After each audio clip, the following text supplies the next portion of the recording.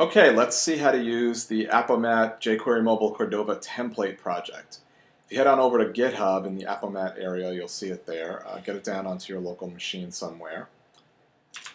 And all you need to do to use it is create a Cordova application the normal way. It's a folder name, a reverse domain name, unique name,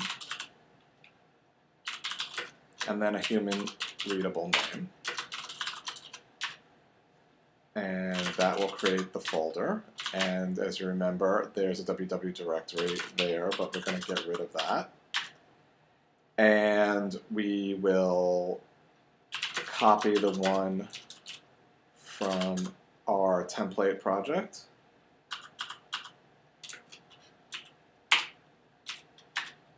And here we go. And if we go back to the GitHub, we'll see the rest of the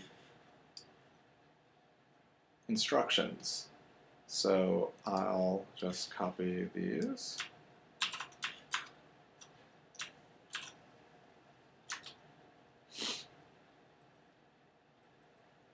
Install minimal plugins.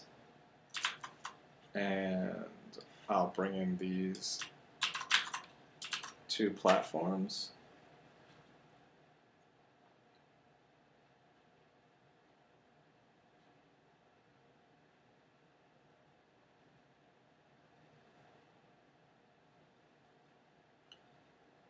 And now what we should do is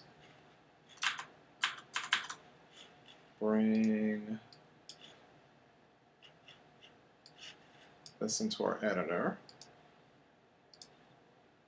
and edit the config.xml. The main thing you need to do is fix the ID. This came from the name that was on the Cordova create line, but we've overwritten that.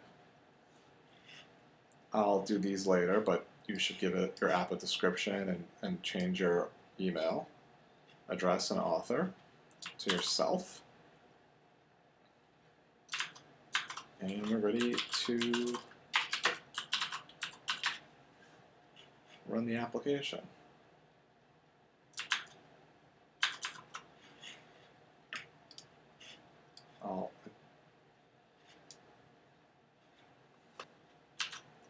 We'll paste in the address, and here we go.